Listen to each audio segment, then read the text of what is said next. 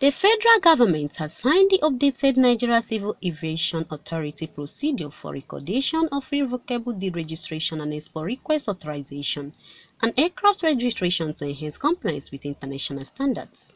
The Minister of Aviation and Aerospace Development, Festus Keyamo, and the Director General of Nigerian Civil Aviation Authority, Najomo, signed the updated NCAA IDERA document at a press conference held in Abuja. The minister said the ceremony marked a significant step in aligning Nigeria's aviation industry to international standards, particularly the Cape Town Convention, to which Nigeria is a signatory. There was uncertainty, judicial uncertainty before then, as to how to treat cases that come before the courts, requiring the courts to intervene when there's a dispute between the lessors and the lessees.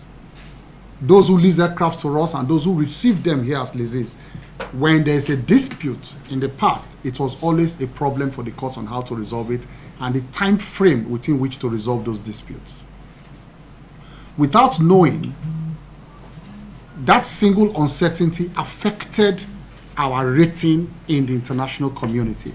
Keyamo said the updated IDERA procedure will simplify the registration and export process for aircraft, providing greater confidence to global financiers and lessors while improving overall efficiency of the sector.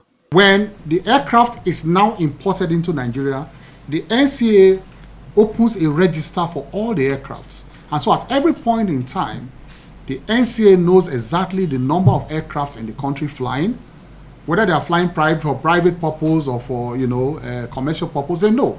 They keep a register of them.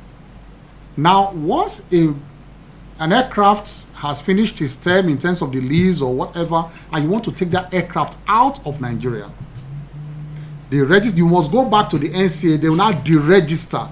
They will strike the name out of the register. On his part, the Acting Director General of Nigeria Civil Aviation Authority, Captain Najomo, said the initiative will help foster trust between Nigeria operators and international financial institutions. The goal of enabling our airlines have access to dry lease aircraft to boost operational capacity will be eased as a result of today's achievement. It is expected that implementation of the updated NCAA IDERA procedure will bring about long-term sustainability and transformation in the nation's aviation industry. Chukwu Kerechinemerem, CNN News.